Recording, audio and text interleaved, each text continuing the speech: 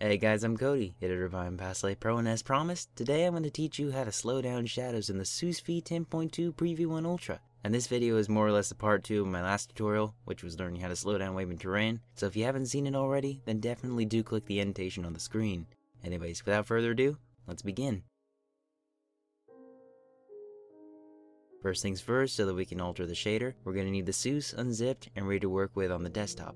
Alright, let's get to it. Double click the folder, double click the shaders folder, and when you've reached all the files, I want you to search for shadow.vsh, which should be the last file. Using Notepad++, open it up. Now a little heads up before we start changing things around. The method I'm about to teach you is by no means the same as the method of slowing down water or terrain. In the case of shadows, since there is no overarching animation speed value that I know of, we're going to be adjusting much more dedicated values, which you'll see right now. Scroll down until you find line 214. I'll let the video do the teaching for me in this case, but allow me to explain. The code on line 214 is what dictates this almost random windiness that you'll see the shadows react to.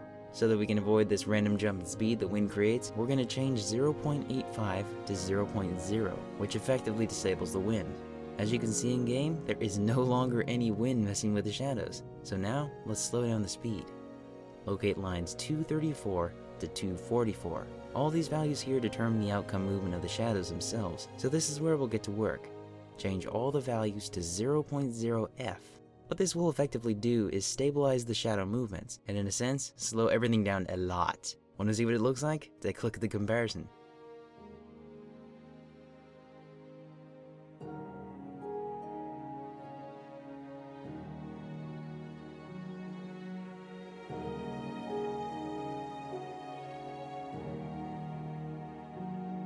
When you load up Minecraft and try the shader out, this is the speed of which your shadows will be running at, which for longer time-lapse shots, this method is an absolute lifesaver. If you have any questions or ideas for my next tutorial, feel free to tell me in the comment section down below, and I'll of course try to get back to you as soon as I can. If this slightly more complicated tutorial was of any use to you, then do hit that like button. And before you go, don't forget to check out my channel for some more Minecraft tutorials, some pro quality cinematics, and a bunch of other videos that you shouldn't miss. Anyways, I'm Cody, and this is Past Life Pro, where creativity is always a part of my life, as it will be for yours. Alright, see you guys!